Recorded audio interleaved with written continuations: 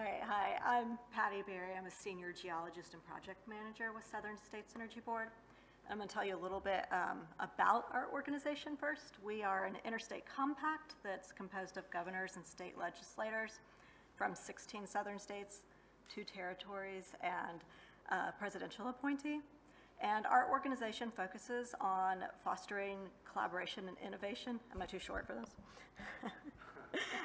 SSEB works to advance energy policies, technologies, and practices regarding the region's energy efficiency, affordability, and reliability. Our work is supported by the U.S. Department of Energy, so we always have this acknowledgement and disclaimer. And this particular project has over 20 research partners and vendors, and we couldn't do the project without all of these people. So to give you kind of an idea of where the project is located, I have a map of the entire United States, and you can kind of zoom in and see exactly where in the southeast Plant Radcliffe is located.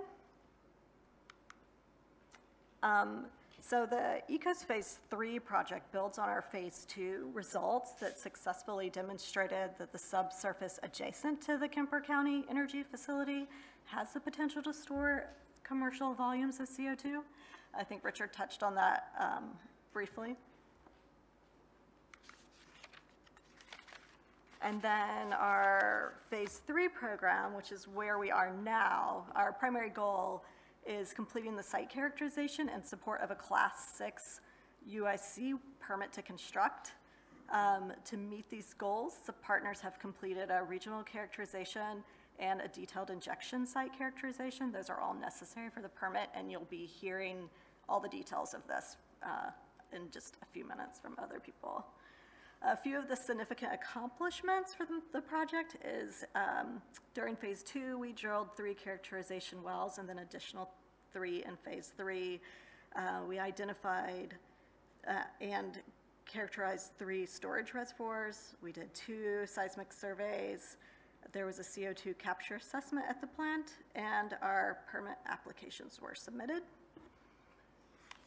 In order to move from Phase 3 to Phase 4, the Department of Energy identified some additional things that we've included as our Phase 3 to 4 readiness, which will be additional pipeline feed study, a storage development plan, and a community benefits plan.